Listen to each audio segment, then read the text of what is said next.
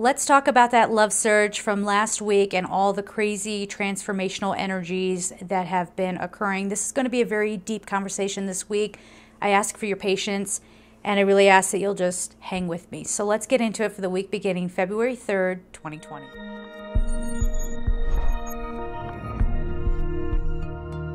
Hello everyone, it's Michelle Patterson here with Angel Souls, and this is our weekly angelic message for the week beginning February 3rd, 2020. I will be getting into a channeled message here, and I will be talking about some heavier things towards the end of the video. If you would like to hang out with me until that point, of course, I will share with you everything that's been going on. But first and foremost, I want to do like a little recap of last week's message, because it was all about love surge and having our hearts opening. And I know I experienced that myself, but there was also a lot of huge transformational energy and some of that love surge coming through from a collective mourning. Okay. So, which then in turn opens our hearts. I don't know about any of you out there who are sensitive. My ears have been ringing like crazy for days, like to the point where I can't really hear anything. And I keep, especially as I'm doing personal readings with people, like I'll go deaf in one ear and then the high ringing buzz comes in. Now, of course, if you're experiencing that, as always, check with a doctor, make sure nothing seriously physical is going on with you. But I almost said with me, maybe I should go to the doctor. But that can be a very intense download coming in for certain, and transforming, lighting up the cells of your being, if you want to see it that way. All right. Again, I'm going to get into a channel message for this coming week, but I felt like we needed to recap that a little bit. Comment down below how your previous week went. Did you feel a lot of love? I know I felt a lot of love, but I felt a lot of love from my spiritual team. They were kind of coddling me, and not coddling, maybe that's not the right word, but kind of, just really kind of like holding me. And I didn't feel any foreboding or anything like that. But again, I'm going to get into those stories towards the end of the video. But I did feel a lot of love. What also happened, though, last week was where I saw, and it became abundantly apparent, where the false love was.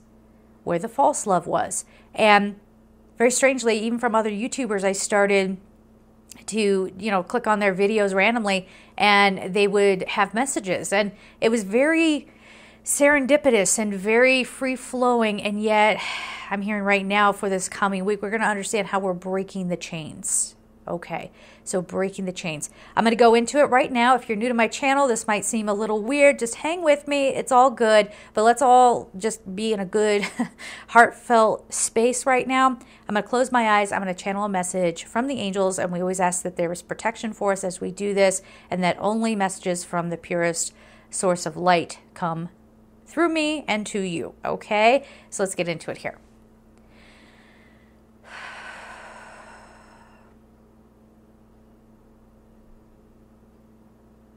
Breaking the chains may not look the way we thought it would. There's still an element of surprise going on here as we change and pivot and make turns. It's like, I know somebody in my life who they were just on a career high.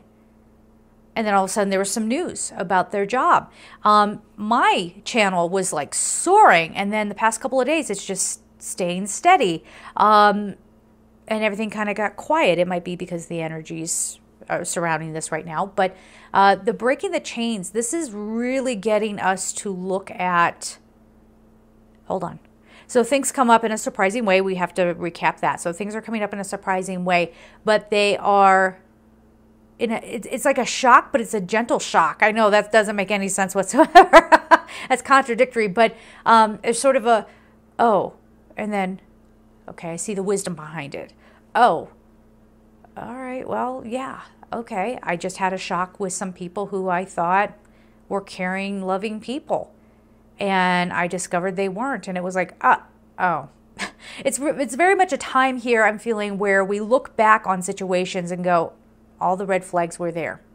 All the red flags were there. This is where we go back and start looking at things that we didn't want to see before, right? But ultimately, it's leading us to a truth. And that's the good thing, right? It's leading us to a truth. So it can be a little bit of discomfort coming in this next week, but it's not a bad thing. You know what I'm saying? Like, I know discomfort is it's not good. It can be very draining, all those things. But ultimately, it's getting us to move forward. And so,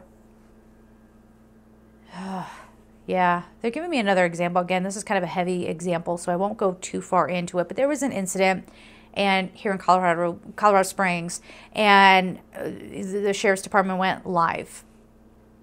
And all these people are in there putting these like horrible things on Facebook, these horrible comments.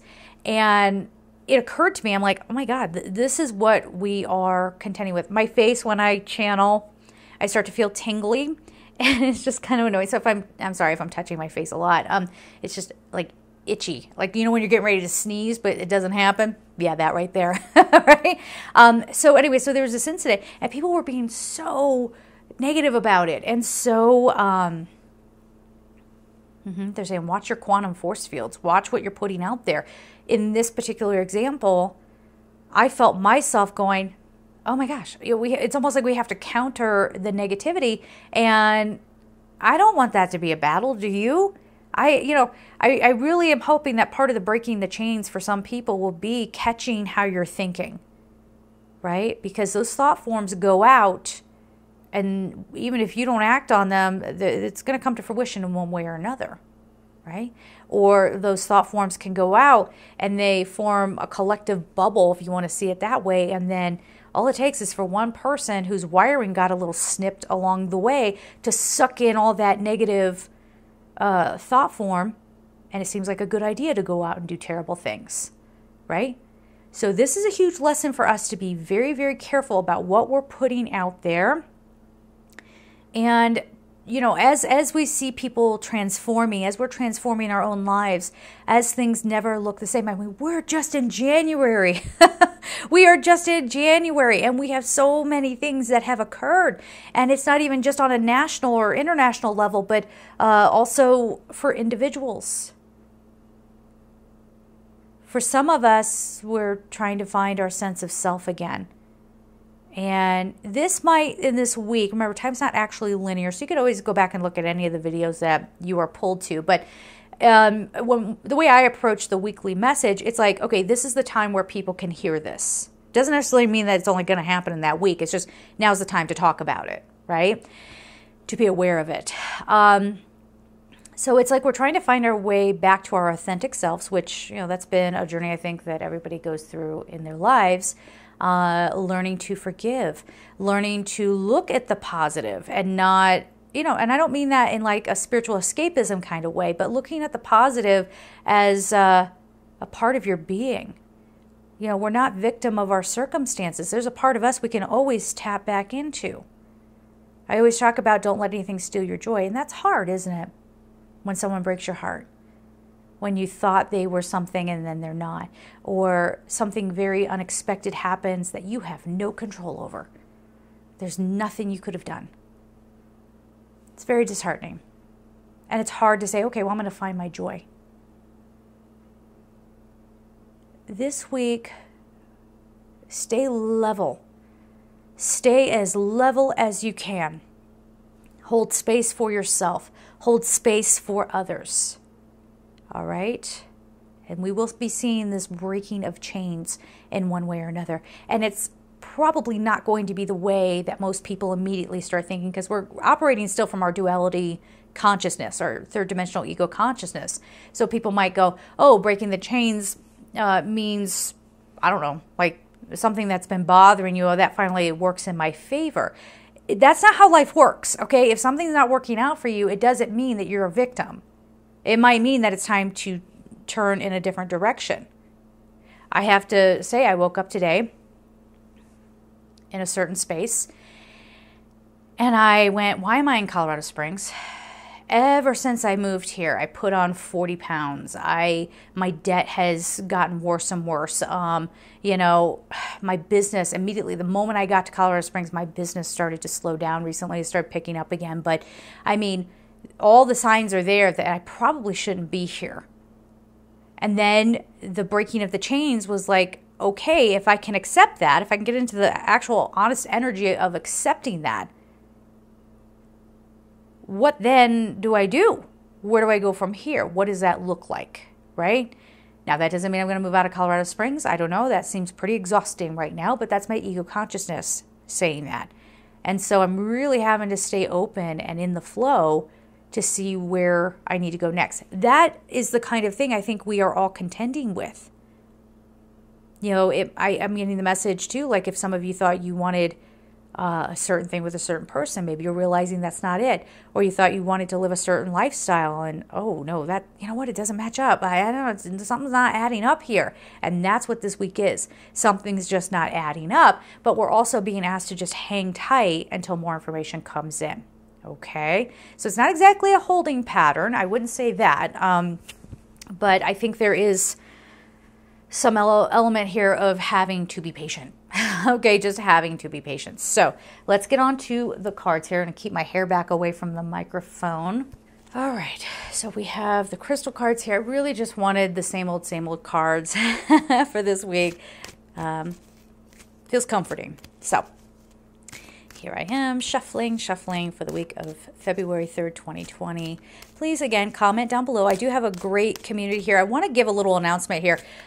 A long time ago, I started this group on, it was like Angel Souls Love Awareness on Facebook. And it was only supposed to be up for 3 months, but people kept wanting to go in there. I'm not keeping that active. I only really keep that open so you guys can talk to one another. That was only supposed to be up for 3 months. So feel free to go in there, but it might take a minute for me to approve everybody to get in there. I know that's weird, but again, that was only supposed to be a project for 3 months, and honestly, I keep forgetting about it. So if you're like, Michelle, why aren't you posting in Love Awareness? I'm kind of stepping back from Facebook entirely. We won't go into that, but I'm stepping back from Facebook. It's still there. I'll still post things every once in a while, but I need a break from Facebook and the kind of energy that collects there. I just, you know, if you're somebody who's really into Facebook, no offense against you. It's not you. It's just, I don't need to burden you with all the stories, but suffice it to say, I just need a break from it. So please try to be patient if you can. Again, I am, of course, still doing personal readings. If you would like to get one, please make sure that you read what you're getting, right, and how it goes, the wait time, all that good stuff. And also, I have a video here on my channel, and it's called How I Approach Personal Readings. So you can go watch that as well. So go to angelsouls444.com to get a personal reading or get in line for a personal reading if you would like. Of course, I have courses at Gumroad, still at Teachable. There's still some over there. And what else? Oh, and thank you to my Patreon supporters. All that information is down below if you would like to support me on Patreon as well. All right, I think that's all the announcements, right? All right, let's get some cards. What do we have going on here? Okay, I got Fairy Stone, Fertility, but then I heard Love Force again. And they're really wanting us through these changing times to really pay attention to how we put love into things. Or conversely, how do people shun love?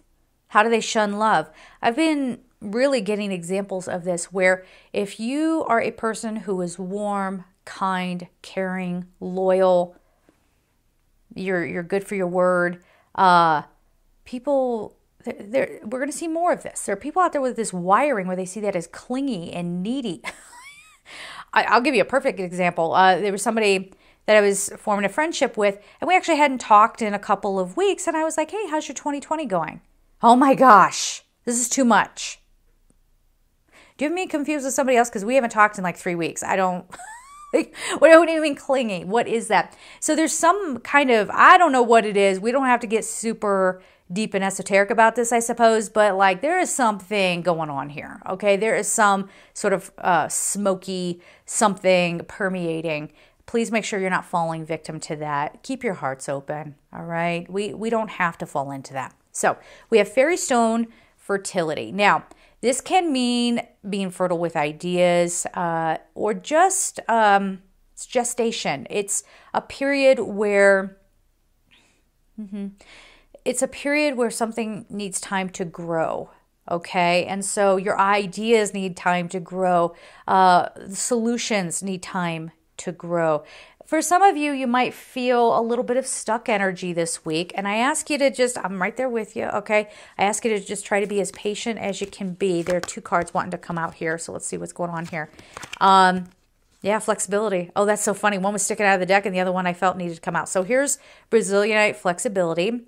Try not to get yourself into the lower space, okay? Keep it level, and you'll keep it high. You'll be able to go up from there, no matter what comes into your existence. But be flexible in your heart and in the healing of your heart, all right? And with that came lapis lazuli, past life. I'm shedding. Past life. So, and yes, this matches my shirt, and I have this whole little thing going on here, right? So this past life. Now, we could get into a deep discussion about this. I don't feel like today's the day to talk about this. This is more about following your instincts, your intuition, and understanding how to take one step at a time. Stay focused. Take one step at a time. And yes, there could be some past life issues that you're trying to work through, or some quantum timelines. I feel so fancy saying that, some quantum timelines that you're trying to work through. So bear that in mind as well. Okay. And then we have Bhaji Stone's balance. This is Archangel Sandalphon kind of energy. And yes, work with Archangel Michael as well. And as I say, you know, work with these archangels. I know a lot of people out there have this perspective of, you know, oh, if you work with this angel, they'll save you. They're guiding you. Okay, you have to be the one to put things into action. So this is Archangel Sandalphon, remaining grounded, balance between your spiritual self and your physical self. And if we do that, I want to get one more card out of here. Hematite grounding. So this is very protective. Again, grounding. The Bhaji Stone's grounding. Archangel Sandalphon, grounding. Archangel Michael, protection. That doesn't mean you're going to be in danger. It just means that the birthing is happening. The birthing is happening, and we've had the labor pains for so long, right? And now here we are. And so if you're not careful, if you don't take a moment to breathe, to do your breath work, to be meditating, to be opening your heart space, making sure your intellect and your heart brain, right, are online with one another, then, you know, you might actually experience quite a wobble. All right. So there's that. Sorry, I just put my table like way too far away. Jeez. We're working on it here, right? We'll get to it. We'll get it all worked out. It'll be fine. So let's get our color card. And then, as I said, I will discuss a few heavier things if you don't want to stay for that. Thank you so much for being here. Thank you for subscribing and sharing my videos and making sure your notification bell is turned on. Thank you so much, and I appreciate it. All right.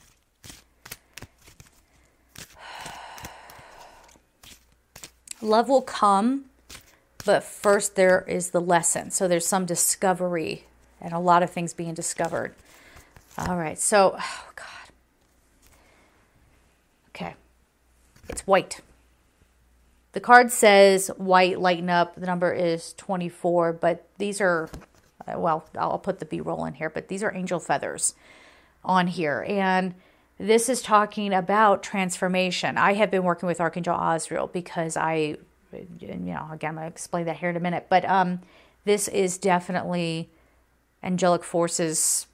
Again, that sounds so crazy, but angelic presence, coming in and trying to get us to see a different way. They're trying to get us to understand our truest nature. That way we can create that fertility stone, right? Create from a different place. We're clearing away the old. And trying to get ourselves into that centered place. So lighten up is talking about taking this different approach, but always be working back towards the light. So a lot of angelic communication this week, guys, a lot of meditating. Don't let your egos get involved. I cannot tell you how often I get emails from people who just treat my inbox like it's a place for their musings. And I don't even know what they're talking about half the time. That's where that grounding comes in. Where's that card? Yeah, right here. Right here. All this you want to be perfectly balanced. Oh, there's a story, y'all. So we want to be I have it upside down. Perfectly balanced, right? By being grounded in our spirituality. Okay, so being very, very grounded about communicating with angels. And remember, all the guidance that they give you, it still has to filter through you as a physical being and come into this realm.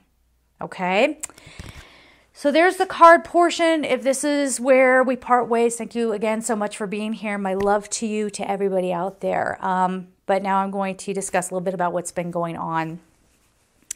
So last night I was trying to collect my thoughts, and quite weirdly, I wouldn't normally wear this flannel or this shirt together, number one, nor would I wear it on camera. This is like my cozy bumming around my apartment shirt, and for some reason it just popped in my mind, pay a little tribute by wearing Lakers colors. And again, I was trying to collect my thoughts about how to discuss the incident from last week, not even a week ago, last Sunday. I'm recording this on January 31st, 2020, which is now my new schedule. So every Friday, then posting on Saturday morning and sitting on live chat. So the video is not live, but I sit on live chat with you. So as I was getting prepared and collecting my thoughts, I got a phone call from my mother last night that my uncle had passed away.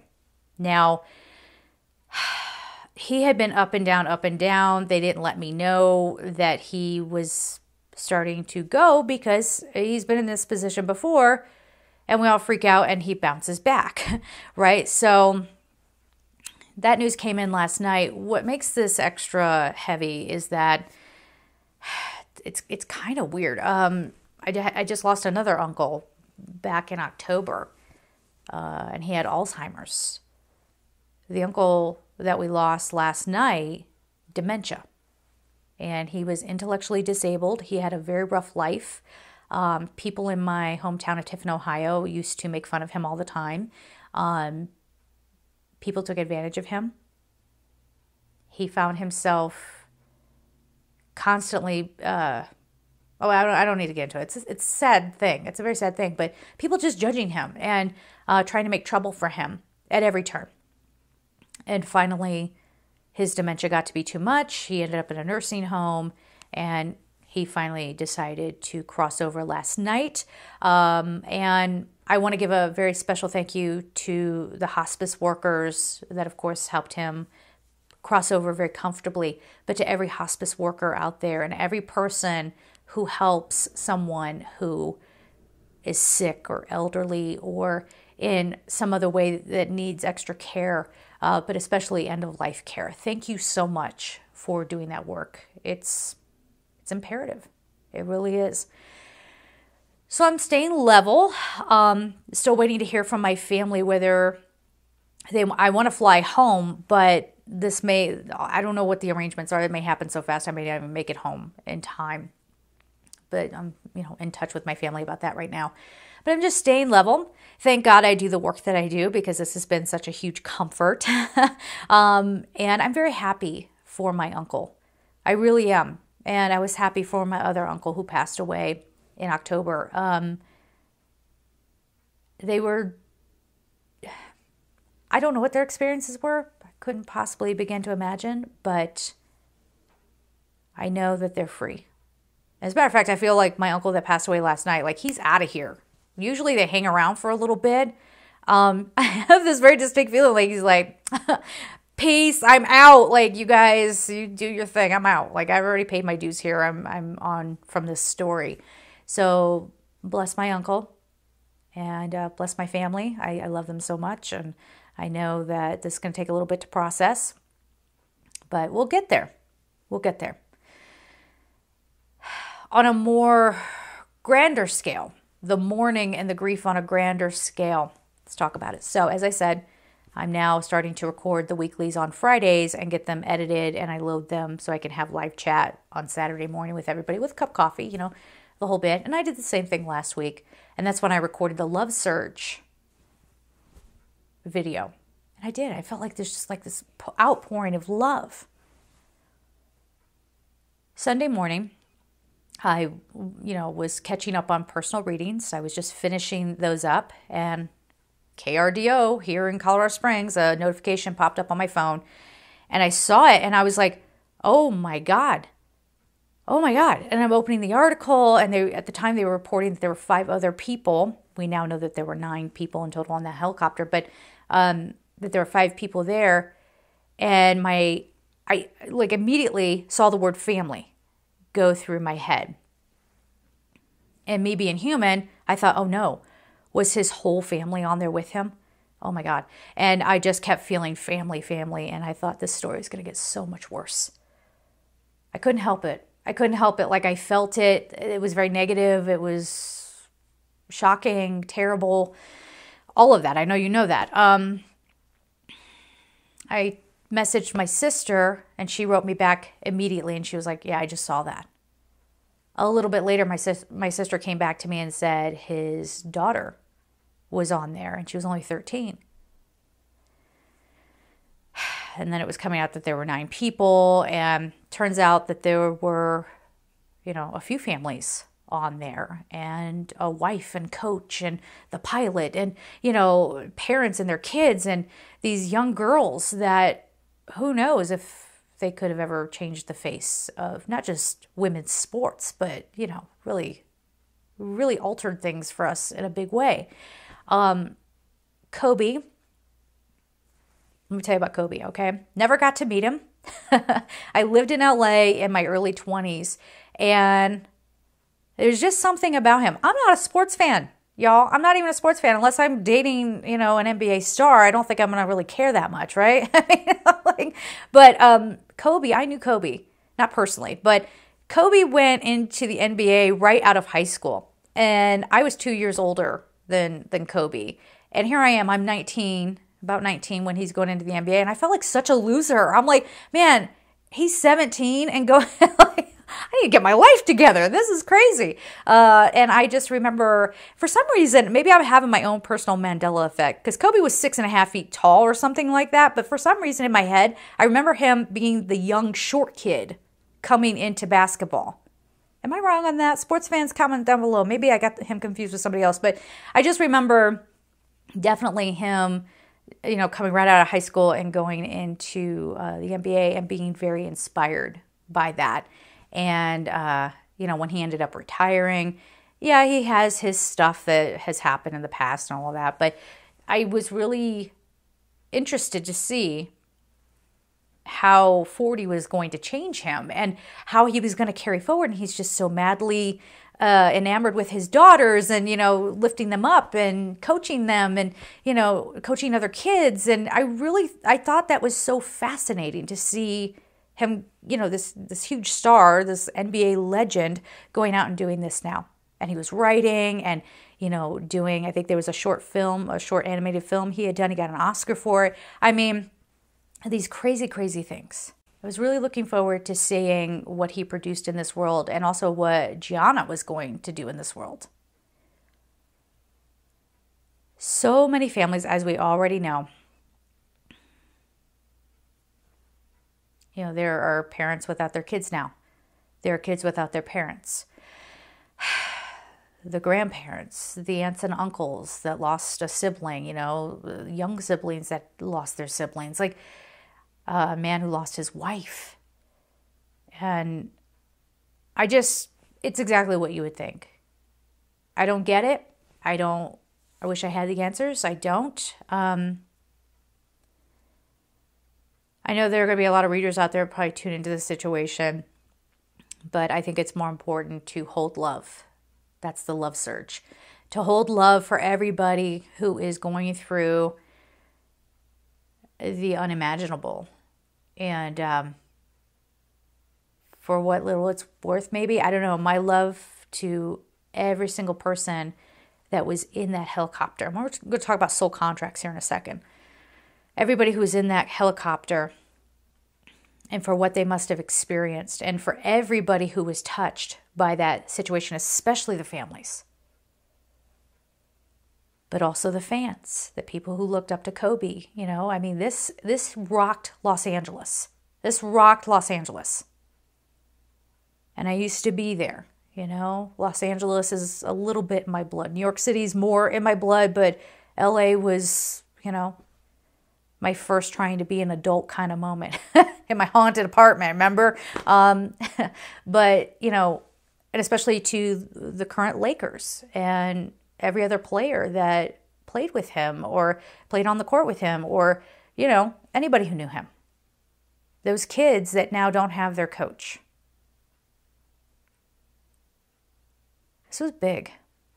This was big. But I couldn't help but think how strong that soul contract must have been for, and I'm not saying, because here's the thing, I don't have all the answers, of course. Yes, we have a soul's contract, right? But there was something about this that just really felt like it wasn't supposed to happen. But maybe that's me and my ego consciousness going, no, that just left a giant hole. Like Kobe was about to do so many things. These beautiful people that were on that helicopter with him, they were doing great things. Let's admit, like a coach is basically like a second parent. I mean, kids look up to their coaches. And gone. But if it were in their soul's contract, I mean, think about those parents that were there with their children to cross over with them. That's major.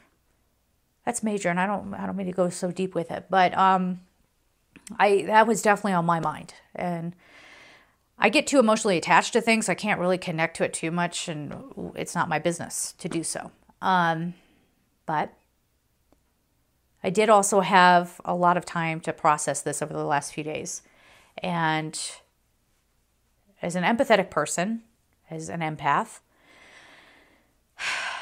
and as a witness in this world, I just saw the immense pain. Like, I know I was feeling it, and I never knew the guy personally, and I felt it. And I just saw what it was doing, especially to the fans, and especially to the kids. We need to hold space for them. We need to hold space in our hearts for that. I know you already have been, but But the last thing I wanted to talk about was this whole idea, this spiritual concept. It's not a concept, but this thing that we all talk about being one. That we're all one. And I know that brought me a little bit of comfort knowing we are Kobe. And Kobe is us. And we are Gianna. And Gianna is us. And every single person, I mean, on that helicopter, and every fan, and every NBA player, and every person that was touched by this situation, we're all one, and we're connected. And so we can access that part at any time, right? Mamba mentality. So I don't know. I just kind of wanted to get on here, offer my love, offer my support to anybody who might be seeing this who was really affected by that, especially anybody who I don't know, but may have been really close to Kobe even. We're here, and we'll hold you because you are us and we are you. So if everyone can just remember that, if it resonates for you, if you're listening to this and you're like, that's a bunch of hooey, I can't even believe I just sat here through this whole thing. I understand. I'm maybe not being very articulate today, doing my best here, but a lot of love to everybody in every way, and we are one. Have a good week, guys. Take care.